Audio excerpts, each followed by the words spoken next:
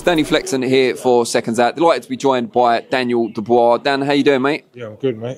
Good. Ready. Just seeing you doing a few funky poses for the photographers. Getting more comfortable with that side of things now? Yeah, well, yeah. It's hard to get. Yeah, no, it's part of the game, isn't it? Part of the game.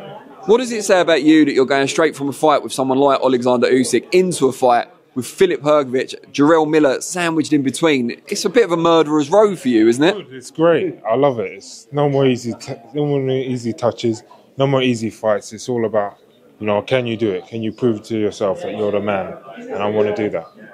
Have you mentally now got over the issues in the Usyk fight? Obviously, the controversy around the low blow. I think so. I think we've cleared that up. Moving on, I've definitely cleared up any issues that were there before. I'm a different man now. I'm ready for him. And you've got Filip Hrgovic this time around. How much of a motivation is it that he is the IBF #1 contender? So if you beat him, very likely in your next fight will be for a world title again. Definitely, it's 100%. That's more than enough motivation.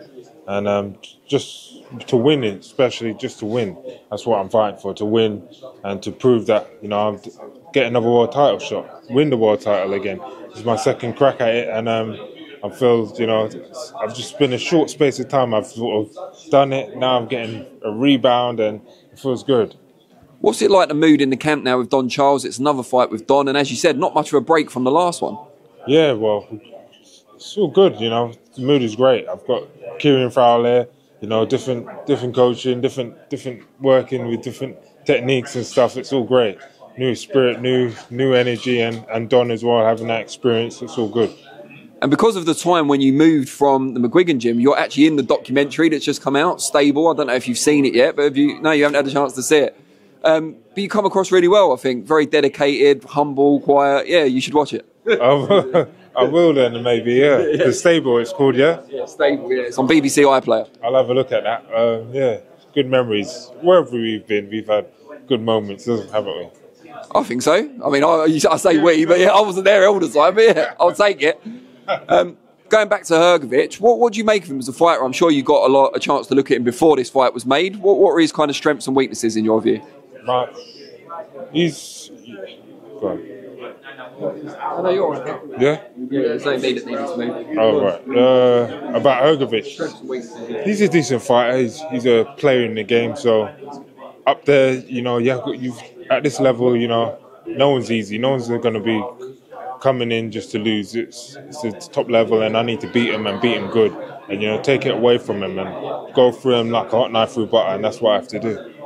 How much did the win over Jarrell Miller mean to you in that, people had questioned your heart and your guts because of the Joe Joyce fight and then the Usyk stuff, but you really proved it. You went in the trenches with Jarrell Miller and you kind of beat him at his own game. Yeah, definitely. It was good. That fight was definitely good. That was a test for both of us, and I came through it. And on to the next one now. These kind of fights make you a better fighter, so it's all great. And just finally, before I let you go, you obviously went in with Usyk. You dropped him with what you still believe was a body shot. A lot of people have said, I believe you, but a lot of people have now said he's weak to the body. Do you think we'll see that more in the Fury fight? Is he weak? Well, we'll see. I hope Fury does it. Whatever happens, I hope Fury wins. Would you advise him target the body? Yeah, whatever. Jump on him, mate. Jump on him. Cheers, Dan.